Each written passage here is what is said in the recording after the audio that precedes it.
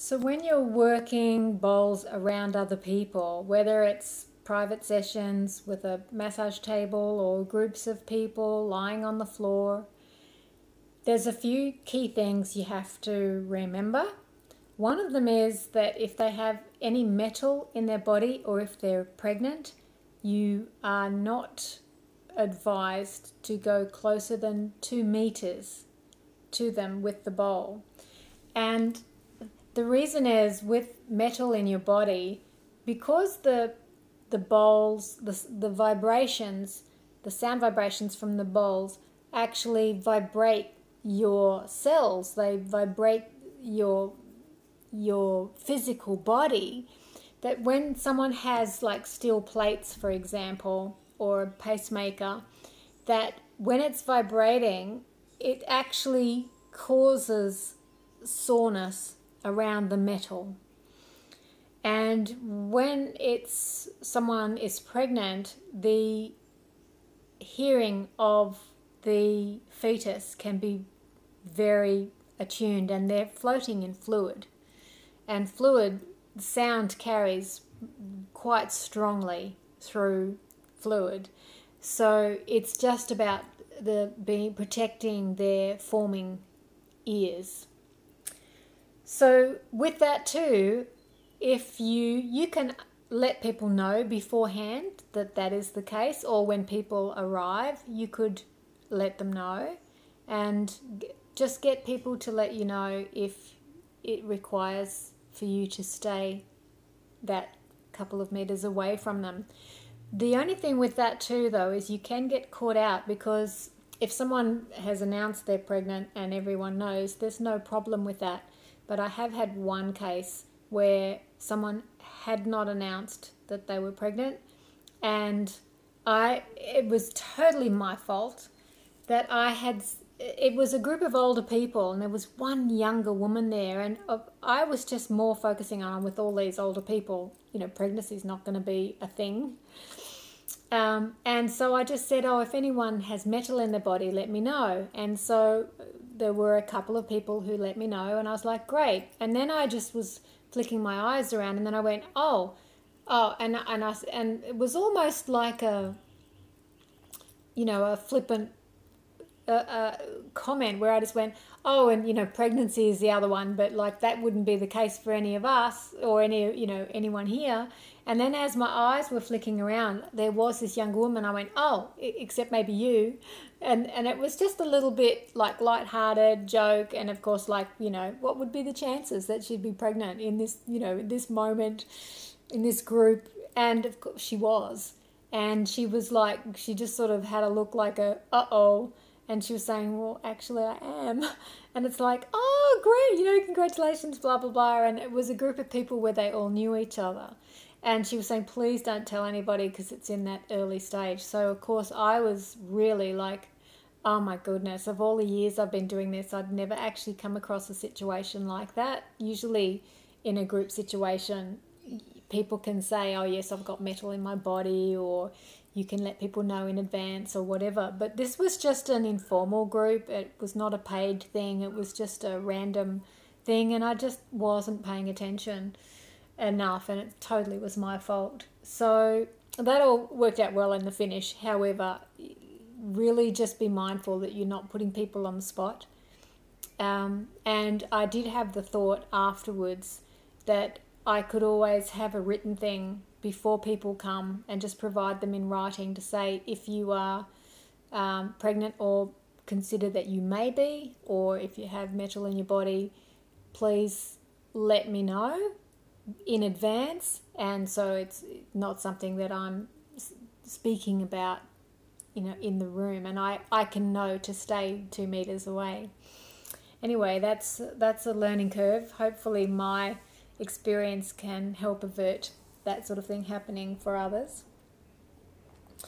And the other thing too is that when you're sounding bowls close to people, like I do get bowls and I put them like above people's heads and in front of them, and sometimes I work them around, like if their head's here, I can sort of work in front of and around, or behind and around. And some bowls, the lower bowls are deeper pitch generally, although the overtones can be quite high pitched. But the smaller bowls, they get higher and higher, the notes. So sometimes they can be quite sharp with the pitch. So you don't want to get too close to people's ears, because it actually can be too much physically for their ears, and you have a duty of care in relation to their hearing. So that's super important. As I've mentioned before, is you can work with a massage table. You can have people sitting on comfortable chairs. You can have them on recliners. People like to be on the floor sometimes. The only issue with the floor is that if you need to work the bowls around them, and if you want to work the bowls on them, you need to be fit and able to be down on the floor yourself. And like, I've got a bad back, so it actually creates problems for me to be leaning down over. And sometimes you're working on someone for an hour and it's just too much to be down on the floor and leaning over them and so forth. It's too much so just know what you're capable of and work with that. The other thing too is that if you're working with someone and you're going to place the bowl on their body, for a start you would ask them in the first place, like that you can do it, and say, if I get a vibe to put the bowl on your body, I'm happy to do that, but does that work for you? Would that be okay? And if they say yes, then I say, if I am going to do anything like that, I will just touch you on the shoulder gently first. And then once I've touched you on the shoulder, then you'll know that I'm about to do something like put a bowl on your body. So it's not a sort of a sudden surprise, especially when someone's having a session. They can go quite deep, and sometimes they can fall asleep, of course, but you'll know if that's the case. But if you just touch them just very gently on the shoulder, and sometimes I'll even just a couple of times, a little couple of taps, and you can see that they're tuned into that something's coming, and then gently place the bowl on their stomach, or it could be on their back if you can work on both sides. It can be up between their shoulders on the back, and so forth.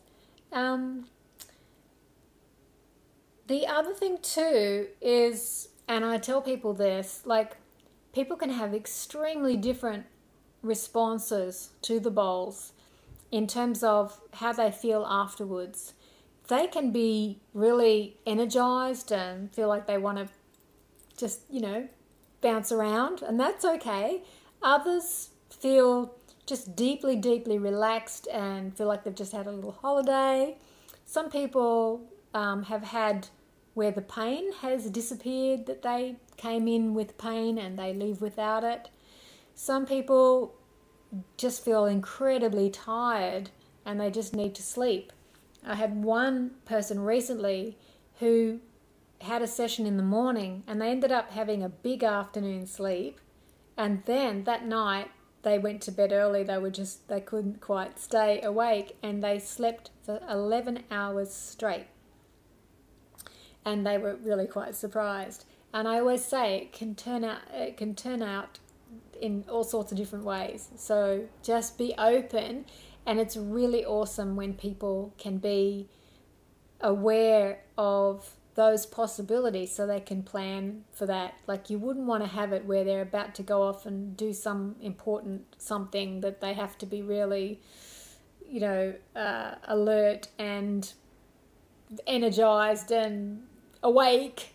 So that's a good idea. The other thing too is that when you're working with bowls with people, sometimes people can end up being quite ungrounded at the end if you don't know what you're doing, or if you're not aware that can be a possibility, particularly with some of the higher frequencies. So what I often do with people is give them a little handful of, like, just a little snack. Like, I might put a little bowl of nuts on the table, or chips, or just something where they can actually just grab a little handful of something and put it in their mouth. And also I have a medicine drum, a Native American Indian medicine drum, that sometimes I will just, beat the drum at the end just to ground. Sometimes I will touch their feet and just hold their feet for half a minute, and that can also make a big difference. And then the other thing I say is that if they go out the door, I always give them a little bit of space to not sort of be rushing off straight away. They sort of come back integrate back into feeling like they're on the planet. And I just suggest that as they're leaving, if they feel a bit lightheaded or ungrounded in any way, just put your feet on the ground, on the earth, and just stomp your feet a few times, and that can make a huge difference as well. The other thing too is that when you've sounded bowls around people, the vibration can last up to 2 weeks in their body. And I do mention that to them too, because the changes, they can get flow-on effects for up to 2 weeks in terms of physically, and as well as that, I mean, esoterically, there's all sorts of things that could be going on, and there's so much that does go on that I can feel energetically there's a massive amount going on, but I don't always understand what it means or what it is specifically. I just trust that it is what it is and for whatever's required. And sometimes people really get it, sometimes people don't, and also they can have benefits into the future and not actually connect or associate that the bowls have contributed to that. And that's okay. That's just sometimes how it goes. So the other thing that is super, super important if you're working on people is that it's about getting out of your own way too, because you're just contributing energetically and working the bowls for them to contribute energetically. And it's not about what you think should happen, what you think is a solution for someone, or anything like that. And it's also not about thinking that you're doing the healing, because that's not how it works. Most genuine healers know that they actually can't heal anybody. If a person is ready, willing, and able to heal, they can heal, but it's something that comes from within. And no, if someone is not willing to heal, no amount of any sort of treatment is going to create anything different. But what's magical is when someone is ready, willing, and able to heal, and they're saying yes to that, and they're genuinely showing up with that intention, and then you have an intention to be a contribution to them in any way that is required beyond what you might cognitively think or believe that you know. That is where the magic happens, because it's the combination of what you're contributing and what they're willing to receive that actually creates the change. That can be on a physical level, emotional level, psychological level, spiritual level, but it's really important not to have an egoic sense of like that you're kind of important, or that you're creating that, or anything like that. And I'm not saying that you're not important, but there's a healthy ego and an unhealthy ego approach to this. And it's really about being a contribution to the other. It's not about you, but it's also not about making yourself small, because it's so easy to just go, oh, well, it's not me, it's them, they're the ones that have the capacity to heal or not, and it's the bowl, and the bowl has all this magic, and it has nothing to do with me. So you can play small, and that's sort of not required either. So the unhealthy ego can be smallness or superiority. So if you can find a place in the middle somewhere, which is like, you know what, I'm just showing up, I love doing this, it feels wonderful to contribute, and my heart is open, and I'm just willing to show up and contribute whatever I can in the best way I know how, with these beautiful tools, these beautiful instruments, and let the cards fall where they will, because really it's not up to us at all. So that's everything that I can think of that I've learned over the years about working with these beautiful sound alchemy beings and offering therapeutic sound to people. And this is about just one bowl I've been focusing on here, but I will do another video with more than one bowl because that changes the dynamics. And I wish you every joy and success in your unfolding journey with your beautiful crystal bowls and anything that you can contribute to others, and what a joy that can bring to them as well. So it's all so wonderful and special, and all the best.